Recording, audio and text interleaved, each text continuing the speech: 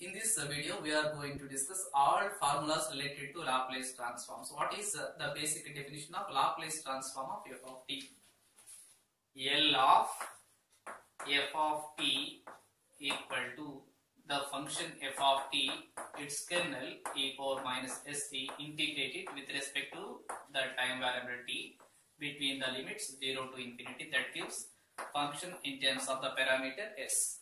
For example, Laplace transform of sin 2t, function here sin 2t, its kernel e power minus st integrated with respect to t between the limits 0 and infinity, that gives 2 upon s square plus 2 square. Laplace transform of 1, we know that it is 1 upon s provided that s is positive. Laplace transform of t, that equal to 1 factorial upon s power 1 plus 1, that is s square. Laplace transform of t square, 2 factorial upon s cube. Laplace transform of t power n, that is equal to n factorial upon s power n plus 1 for n is equal to 0, 1, 2 and so on. Otherwise, you have gamma of n plus 1 upon s power n plus 1 otherwise. Now, what is n factorial? N factorial is defined as n times of n minus 1 times of n minus 2 times of, and proceeding this way, 3 times of 2 times of 1. 5 factorial is equal to 5 times of 4 times of 3 times of 2 times of 1. 0 factorial value is 1. Here you have a gamma function. Gamma of n is defined as integral 0 to infinity with the difference of x e power x, x power n minus 1 dx, where n is greater than 0. Gamma n plus 1 is equal to n times of gamma of n when n is fraction. If gamma of n plus 1 is equal to n factorial if n belongs to z plus. And also, one can see Laplace transform of various functions and its properties. Laplace transform of gamma of plus 1 by 2 is equal to square root pi. Gamma of value is square root pi. And if it is a negative value, gamma negative of also defined, that is minus 2 root pi. How we will get this? We know that gamma of n is equal to gamma of n plus 1 over n. According to that, you substitute instead of n minus of plus 1, only gamma of is root pi, up over minus 1 by 2 became minus 2, that is gamma minus of value. And gamma 3 by 2 is equal to of gamma of, according to gamma of n plus 1 is equal to n gamma n, whose value is of root pi. Gamma of 7 over 2, that is equal to 5 by 2, 3 by 2 of gamma of whose value is root pi. And now, if f of t, z of t be two functions defined for t greater than 0 and a and b two scalars, L of a times of f of t plus b times of g of t is equal to a times of L of f of t became f of s plus b times of g of s. That is called linearity property. Next, change of scale property, L of f of a t, that equal to L of f of t only f of s, but here t is scaling with a, that is s replaced with s upon a, 1 upon a. The result is 1 upon a times of f of s upon a. Laplace transform of, suppose you have a sin 3t.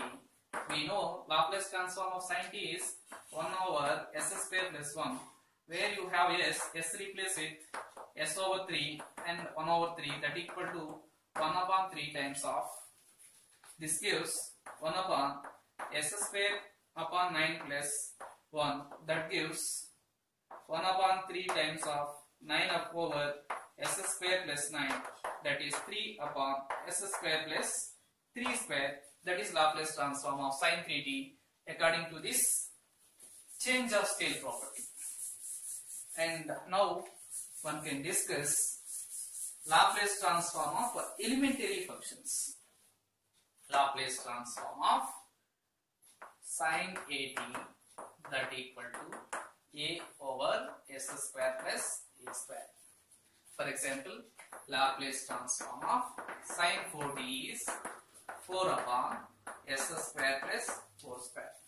Laplace transform of cos at is s over s square plus a square.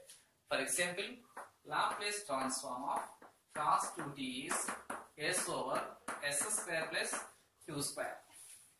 Laplace transform of sin h at is a over s square minus a square. For example, Laplace transform of sin h 3t is equal to 3 upon s square minus 3 square, that is 9. Laplace transform of cos h at is equal to s over s square minus a square.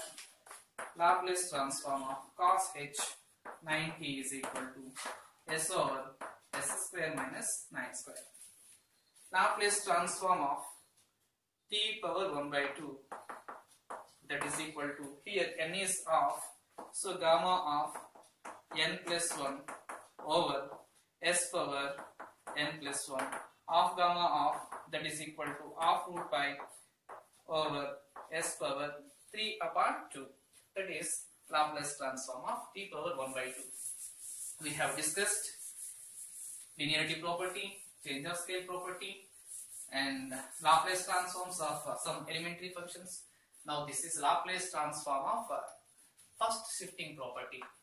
Laplace transform of e power at f of t.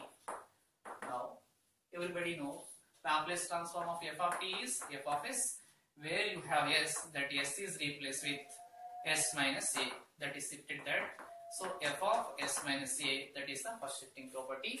For example, Laplace transform of e power 2t sin 3t, that gives Laplace transform of sin 3t is 3 over s square plus 9, where you have s replaced with s minus 2, that gives 3 over s minus 2 whole square plus 9.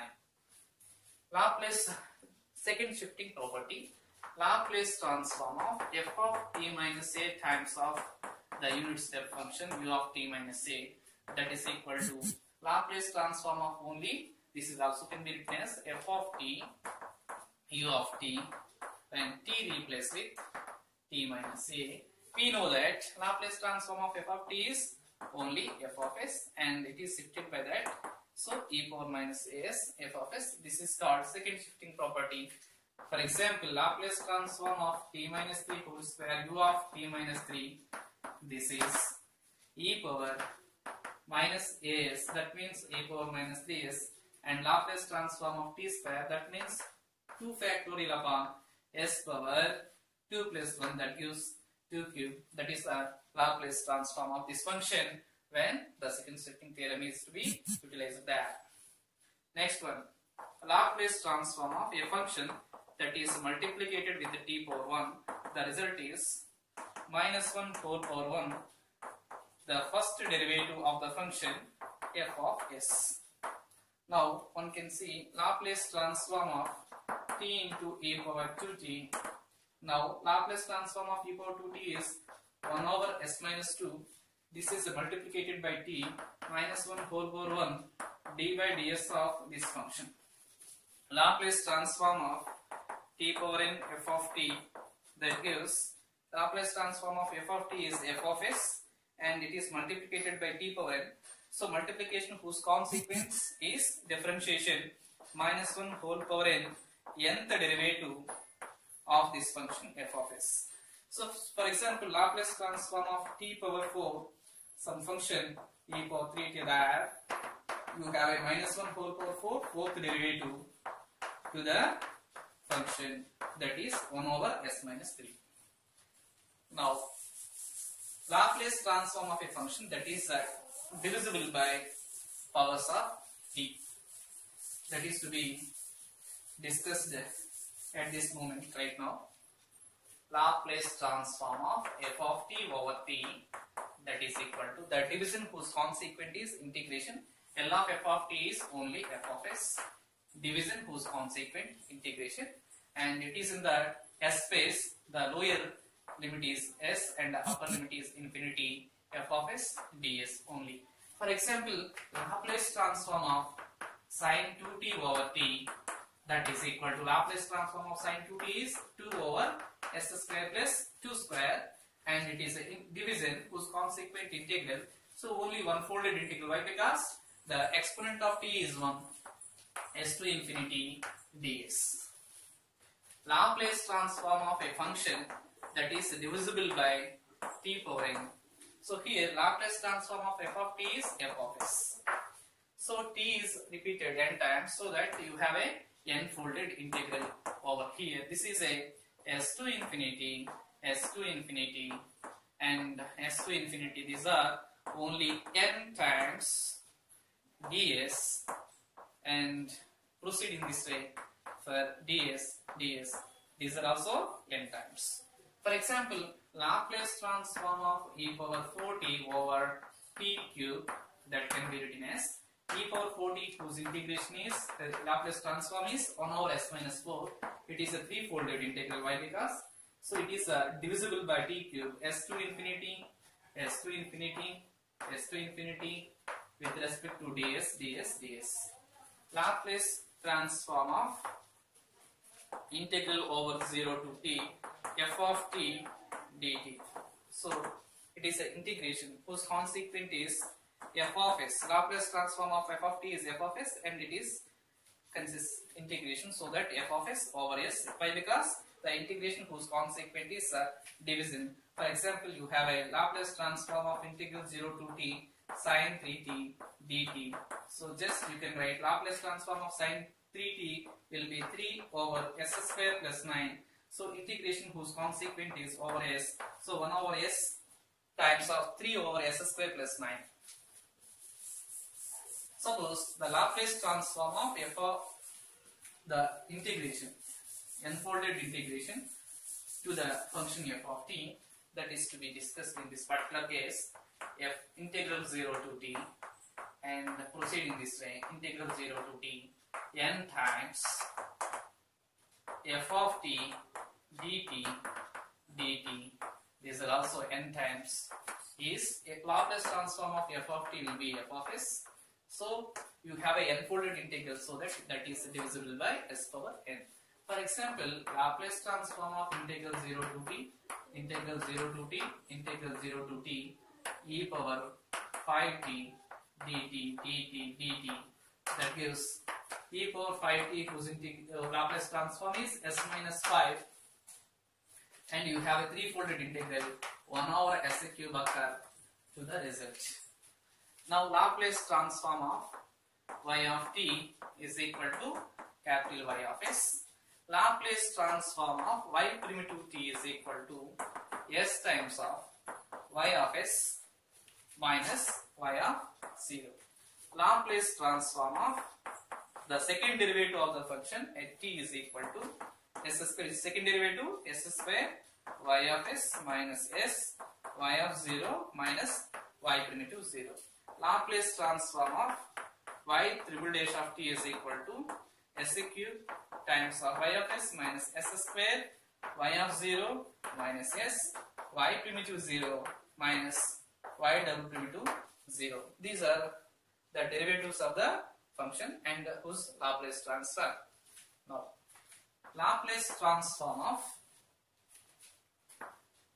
Dirac delta function L of delta of t minus a over epsilon, that is equal to e power minus as 1 minus e power minus s epsilon over s epsilon. This is the Laplace transform of Dirac delta function over epsilon. The Laplace transform of only the Dirac delta function delta of t minus a is e power minus as.